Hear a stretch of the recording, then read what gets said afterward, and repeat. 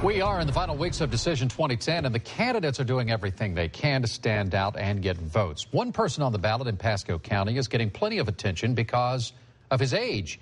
He's 18 years old. His name is Niko Tzoumas, and he is running for the Mosquito Control Commission. Pasco reporter David Kraut introduces us to the young candidate. There is a young, fresh face in Pasco politics. His name is Niko Tzoumas, and at 18 years old and standing 11 feet 9 inches, at least while standing on top of an SUV, he greeted people heading into the government center for early voting. Running for Mosquito Control Commissioner, and I appreciate your support. Tzoumas has owned a business since before he could vote.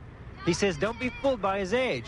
He has what it takes to be a Mosquito Control Commissioner. It's about managing a $6.1 million year-to-year operating budget. I'm going to be focused on saving taxpayer dollars and making sure the office runs efficiently. Business partner and longtime friend Turner Arbor is now Tzoumas' campaign manager, and he feels confident about the results that will come out of November 2nd. The next 2 weeks, I'm sure, are going to be sleepless nights and early mornings to continue the campaign and hope that Niko gets elected. Niko's girlfriend, Katie Dennison, is also working on the campaign.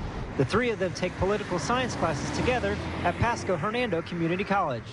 Niko Tzoumas is not the only candidate for mosquito control that was out here campaigning today. Jessica Jordan Griffin also made an appearance. Griffin is also a young candidate at the age of 22. She says that she is impressed by Tzoumas, but believes she is the better candidate for the job. I have environmental experience, and I think that's something crucial to the position and making decisions on the board and on the budget. I'm a small guy in the race, but I've got big ideas, and I believe that age does not define ability, so I ask anyone who thinks that I'm too young for this office not to automatically discount me. At the Pasco County Government Center, Dave Kraut, News Channel 8. There are 5 candidates running for one seat on the Mosquito Control Commission. Niko is also the youngest candidate running for any office in the state of Florida this year.